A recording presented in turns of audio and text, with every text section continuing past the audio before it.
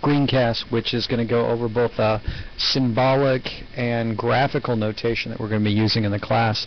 Let's start off with what you've seen before. We have I, the interest rate. The interest rate will normally be expressed in the same units as our timestamps. So if we're talking about some things that are 3 months in the future, the interest rate will commonly be a monthly interest rate. If we're talking about things which are years in the future, the interest rate will commonly be an annual rate. Later on, I'll show you how to convert from one to the other when we're doing some interesting things with loans. The next thing that you've seen is P, which stands for the present value at time period 0. You can think of this as the amount of money that you would be willing to accept now in exchange for these values that are hiding out there in the future. In other words, if someone goes ahead and offers you, say, $120 a year from now, and you're willing to take about $80 for it, that would be the present value of that money that's out there in the future. The F that you've seen before is quite similar.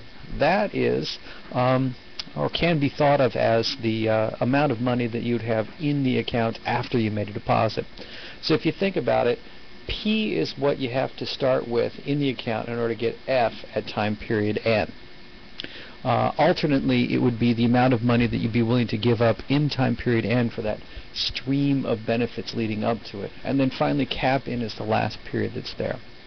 Now, we can add a couple others immediately. We can also add you a little n here, which is just some arbitrary time. Now, associated with this, there's also a graphical language. And so we'll start off with a arrow of time that's through here. And time starts over here at the left, goes over here on the right, and we'll have little mark on it that'll indicate time period 0. Now, here's a subtle thing about our notation, is that time starts at period 0. It doesn't start at period 1. Now, this just basically makes the math a lot simpler. You don't have any spare negative ones hanging around, but it makes for the possibility of a lot of off by 1 errors. So always remember that the first period is period 0. And I'll modify my language to make it easy to remember, so I'll always talk about things in terms of now, meaning period 0, period 1, period 2, period 3. I will generally don't talk about the first period, the second period, and the third period, because that's so confusing. So here we have our period 0. And then way out over here is all sorts of other ones that are hanging around there. Now, we get to go ahead and depict costs and benefits in the future by little vectors that are extending up from here. And so here's a positive value, here's a negative value, here's a large positive value.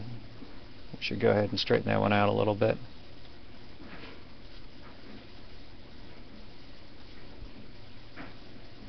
And here's a large negative value. And the idea is that positive values indicate benefits to you, negative values indicate cost to you. The magnitude of these vectors indicates the magnitude of the costs or benefits that are coming your way. Now, associated with those are the actual values these represent. And those are usually depicted as A sub the time period that's there. I put a few of those in, and please note it's hard to do subscripts on this. But that is the benefit that you would receive in time period 1. That's A sub 1. The cost that you incur in time period 2 is A sub 2, and so on down the line. And I'll add this to the notation over here. Now, the notation continues to expand because we are going to have a series of common forms that you're going to see out there. And these common forms are common patterns that you will see all the time in your problems. And the idea, our general methodology, is to take complex problems, break it up into smaller pieces that you can analyze individually, and then reassemble the solutions. Now, this is something that you do all over the place. It's a very common kind of methodology to use, and we're just going to go ahead and use it here. So let's start working our way through some of these common patterns. Now, I'll knock these common patterns out pretty quickly in order to get the notation down, then we'll discuss them in greater detail later on.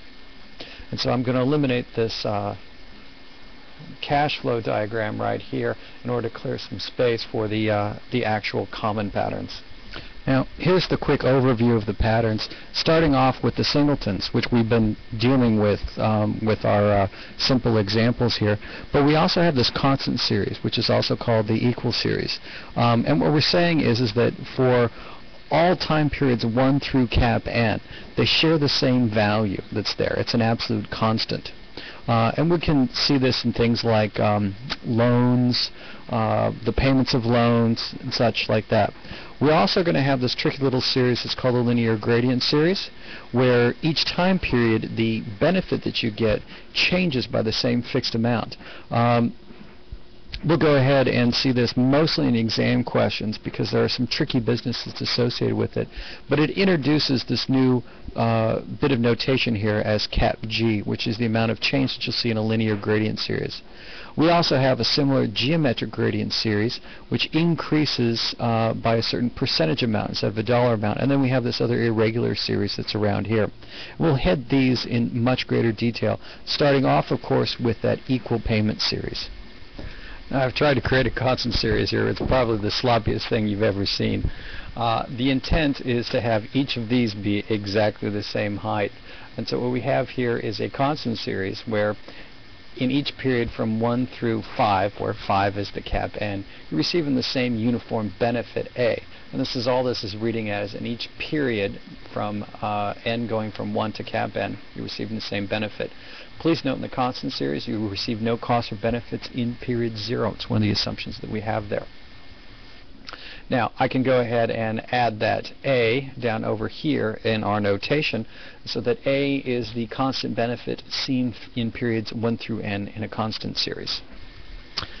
Now, our next series is going to be the linear gradient series, and that's the one that steps up by a fixed dollar amount every single period, and I'll be putting that drawing in right now. Now we have here the linear gradient series. Now the idea with this one is it goes up, say, $10 per period. Key feature here is in period 0 and period 1 there is no cost or benefit, and after that it goes up by cap G. So for example, this could be nothing here in period 1. Period 2 could be you receive $10. Period 3 you receive $20. Period 4 you receive $30. Period 5 you receive $40, and that's the last period that's there for you. So we'll go ahead and put over here cap G is the per period increase or per period change in benefit in a linear gradient series. So I've added that symbolic notation over there and also put in the little assumption here that remember that in period 1 it's assumed that your cost or benefit is going to be 0, so that's not supposed to have anything interesting there. Now, the next one of our common forms is going to be the geometric gradient series. And this is the one that goes up by a certain percentage amount every single period. And so I'll go ahead and scroll that one in. So I've now put in a geometric gradient series. Geometric series, it starts off with something in period 1, but please note nothing here in period 0, and then it grows by a certain percentage amount. In this case, what I've done is I've had it grow by about 100%. So what I have here in period 2 is double the benefit in period 1. What I have in 3 is double the benefit in period 2. The 4 is double the 3, and so on down the line. And so this would be something here like the G would be 1. And you see this a lot if you're putting in kind of inflation accelerators in contracts and such. And again, this is one of those common forms that we're going to see. And I'll go ahead and put over here as that lowercase g is the growth or percent change in costs or benefits in a geometric gradient series. Now the final series is a residual series. It's an irregular one, which is just something that you can't quite categorize. So if you add to it the singleton we saw before and these 3 others, you have the common patterns that we're going to see and actually study in this course. So what we're going to be doing next is looking at a couple of ways of assaulting this constant series here, finding out how to calculate the present worth, the future value by 3 or 4 different methods depending upon how you count.